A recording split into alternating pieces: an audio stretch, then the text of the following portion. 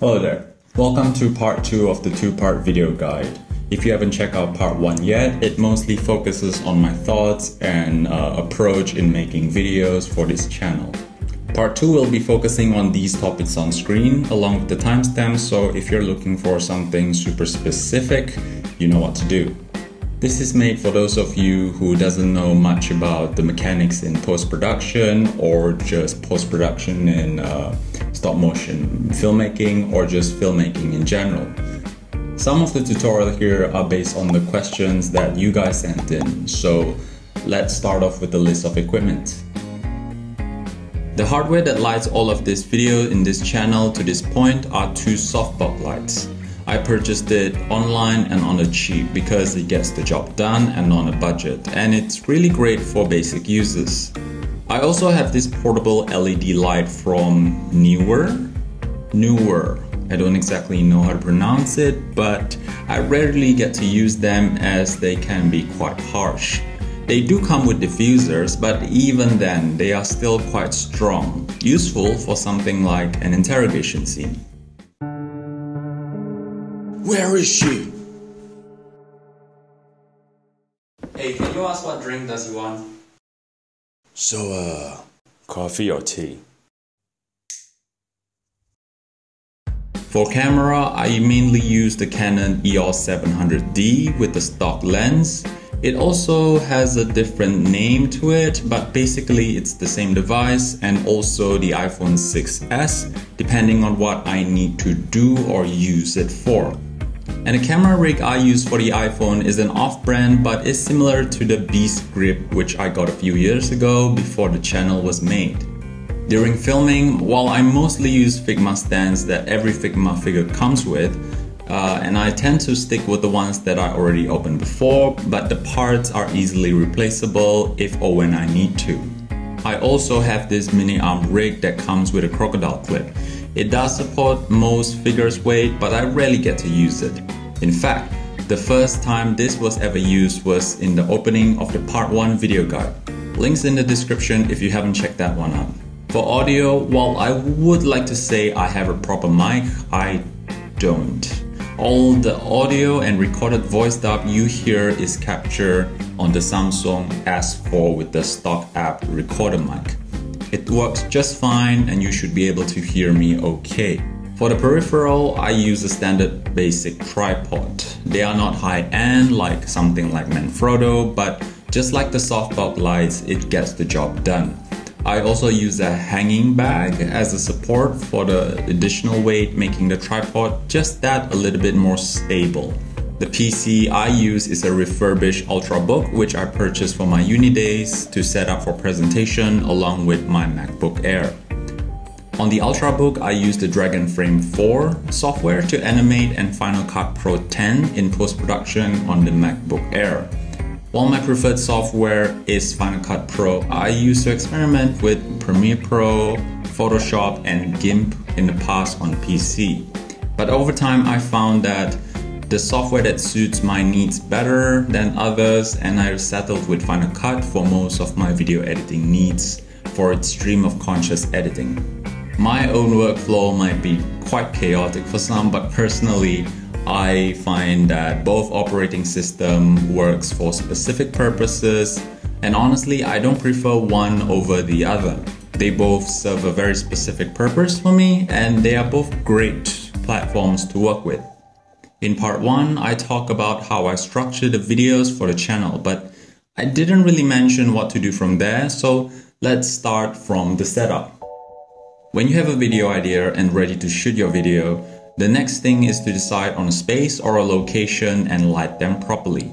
Now, unless you want to show a black screen or a complete darkness, you'll need to light your subject in order for you, the animator, to animate, the editor to edit, and the viewer, that is you, to watch. After making many videos experimenting, I can tell you that I have experimented with flashlight, table light, LED lights for filming, and even sunlight, and now the light that I use from the softbox. What I can tell you is that while every light can be used, you also have to keep in mind that it does have its shortcoming regardless whatever option that you choose.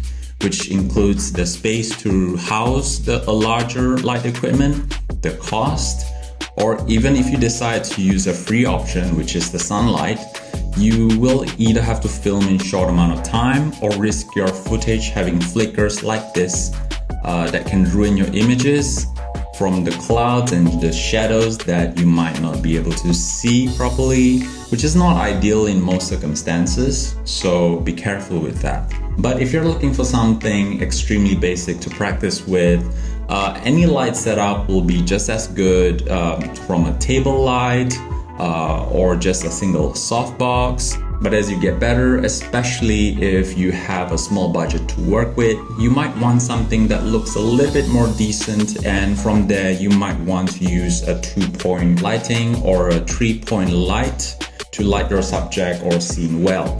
Now, similar to traditional filmmaking, it does depend what you want the lights to do for you or what type of look or style you're going for. But unlike traditional filmmaking, you will need to consider your working station if it requires you to move in and out to animate your subject or object in your shots. And if this applies to you while animating, remember to look out for equipment around you, especially if there's wires or cable on the floor, to avoid tripping hazards and any shadows that can cast from yourself or from your own setup. Wearing black is also ideal and generally the safest route to avoid this completely, assuming you're not in the way, but I find as long as you don't wear anything that reflects light from yourself, or you don't have anything like a watch or a jewelry to reflect light, you're good to go. When you have your lights set up, the next thing you'll need, if you don't already have, is a stable footing for your capture device so that your video don't look like this.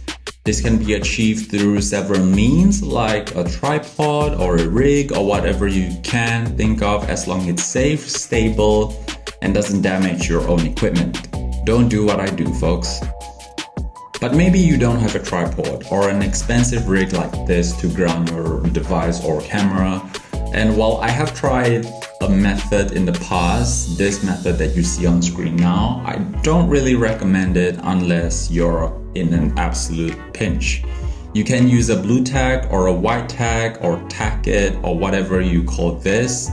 That's safe, clean, to place your phone in like so, and use a heavy box or anything that's like it to hold your smartphone if you're using your smartphone upright.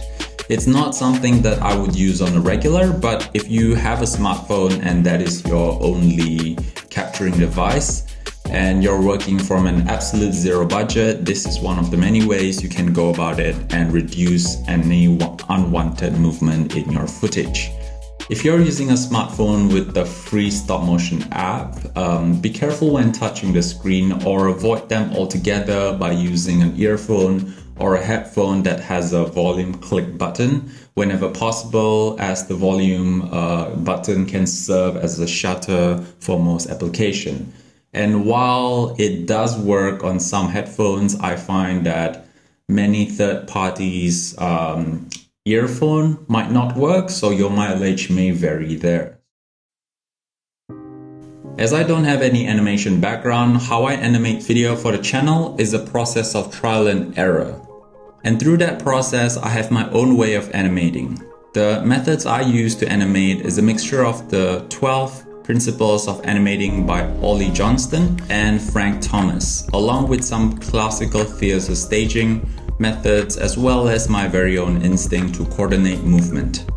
When animating movement at any scale, be it gesture or action heavy, I personally like to animate them in a series of rhythm. You know how dancers deconstruct their movement in beats? Or if you watch any dance tutorial video, you probably heard something like this. 박자 1, 2, 3, 4, 5, 6, 7, 8. Here's an example of how I animate in real time while doing my best explaining my own process. This is going to be an unscripted explanation in my process in live animation. So, Bodikun will just move that slowly, ease a little bit in, and we'll take a shot. And then we'll do another one. This one is a little bit longer, so second. So if we go by beats, it will go like 1, 2, and then third frame,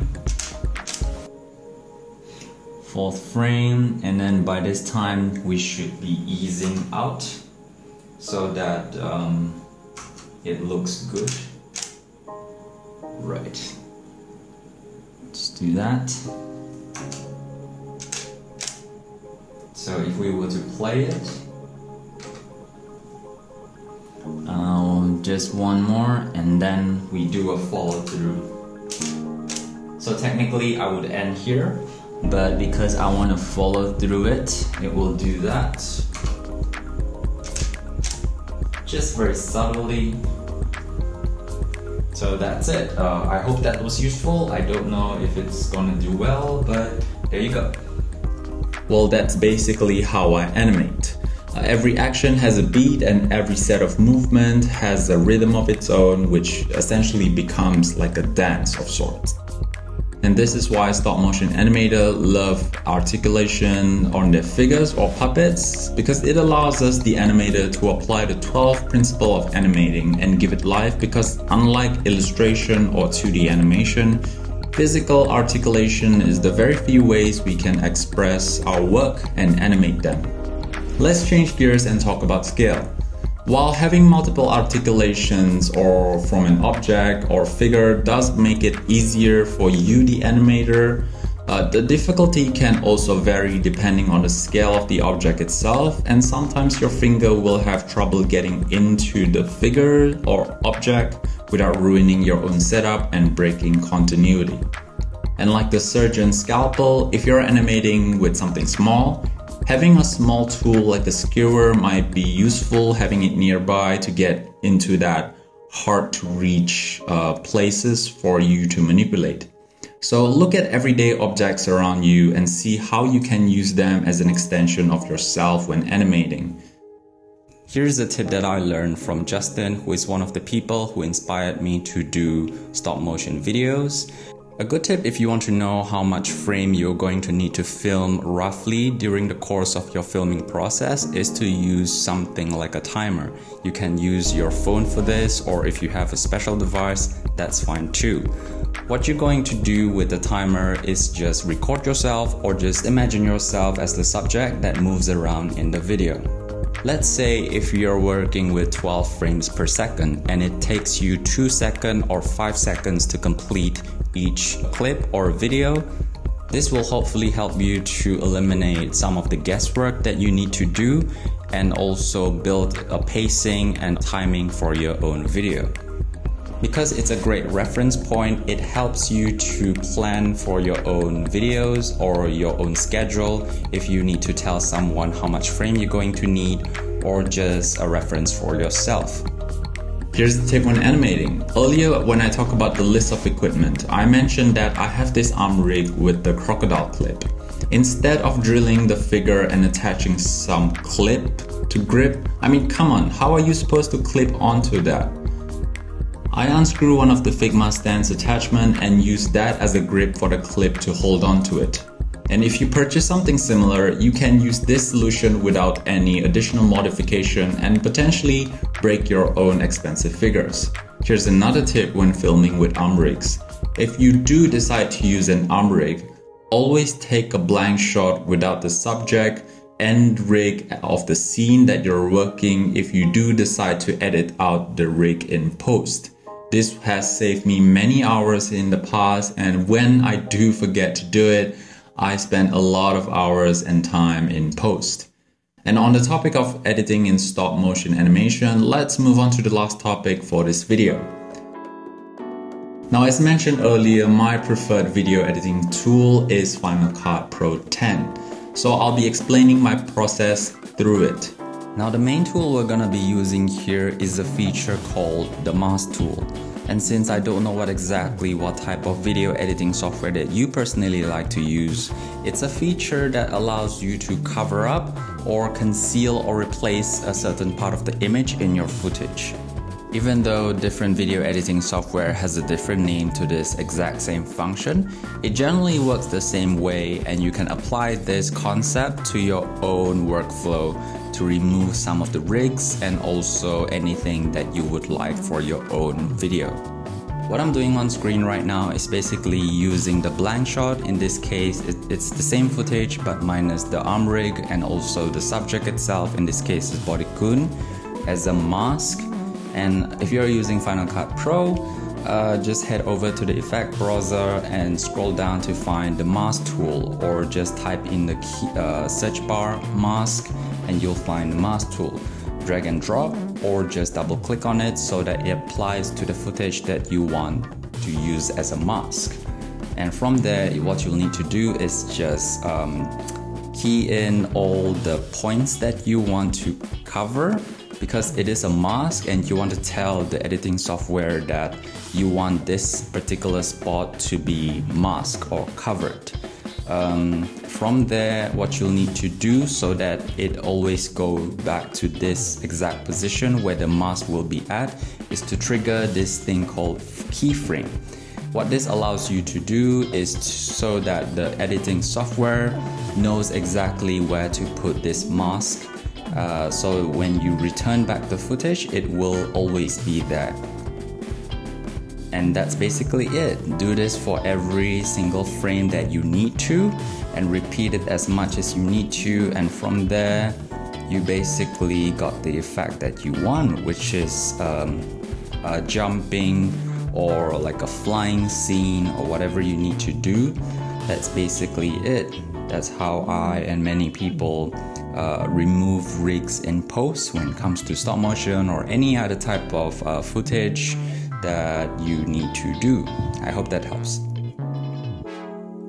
You can also do this with any image manipulation software like Photoshop or GIMP by first importing the image with the rigs, or export the images with the rigs from your video editor.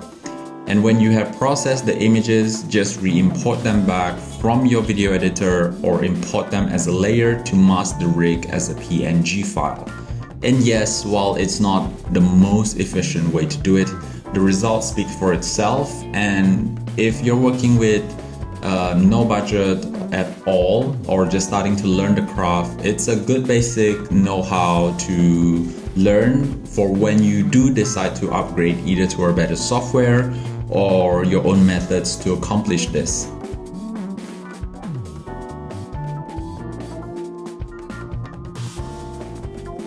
Depending if your software allows you to do it, you can also make your own motion trail if you have the warp tool. Just like the name suggests, it warps the image for you to create amazing effects, and especially if it's done right and at the right time. In Final Cut Pro, it's located right here. And although it has its limits, a simple warp tool is honestly enough for me to get the effects I want, and if I do want something a little bit more precise, I can always bring the work over to an image editing software for the complicated stuff. But I don't really need this, since the basic tool in Final Cut Pro is enough for me. But just to show you guys at home, here's how I would do it if I need to warp an image or do it all from scratch. I'll be demonstrating this using Adobe's Photoshop. So having an image that you can draw yourself using a stylus if you have one, or just use the pen tool that's built into Photoshop. This is of course optional, or if you just found an image that you'd like or you feel that fits best, you can use that instead. And if you hover over to the top right side, there is like a warp logo symbol, and it should tell you what it is, and after clicking on it you should be able to manipulate it and warp it to any shape or form that fits you best. And for the best effect or better effect, you can add motion blur or Gaussian blur into it to make it look a little bit more realistic and feel like it's built into the image itself. This is of course optional and does depend what type of look you're going for. So yeah, just have fun with it. And when you're done with that, you can repeat the whole process again for every frame that you need to do for consistency. And when that's done, just re-import those image files back to your video editor or video editing software and then just play it from there. There's a bunch of tools built into every editing software out there, depending on what software you preferred and like. Basic things that are built into Final Cut Pro include things like trail for motion trail, Gaussian or Gaussian blur to make things blend in, directional blur or motion blur for some of you out there. So whatever your preferred editing platform is, experiment and just make the most out of it. Next, let's talk about color correction. This is to balance out the color or manipulate the specific color temperature of the image so they don't look like they're tinted in a specific color. To put it simply, if your room, say, is green, your wall is painted in green or red or whatever color it is, whatever you film within that specific room will have a subtle wash of that specific color. So if your camera or filming software you're using doesn't allow you to change the white balance during filming, it's a good idea to fix it in your editing software. If you do notice your own video or footage has a tint of yellow or red or whatever color, it might be useful to go to your editor and dial it down. In Final Cut Pro 10, it's located right here. I'll either go to the midtones or highlight and bring it down a notch or two, till it looks somewhat neutral or where I want it to be. It might be difficult to catch all of them if you didn't set it right during filming, so keep in mind and set your white balance or color temperature so you don't add more work in post, or at least know how to fix them later down the line. That's how these videos are made in this channel. From the setup to the equipment I use, the usual process, and any alternative tools and solution that I have tried in the past. With that, this concludes part 2 of the 2-part video. If you were brought here from part 1, I want to thank you so much for watching the video and hope this video finds you somewhat useful or helpful to any degree. If it did, I hope you will consider dropping a like and maybe consider subscribing if you haven't already. And that's it from me. Take care, keep practicing, and I'll see you next time. Bye.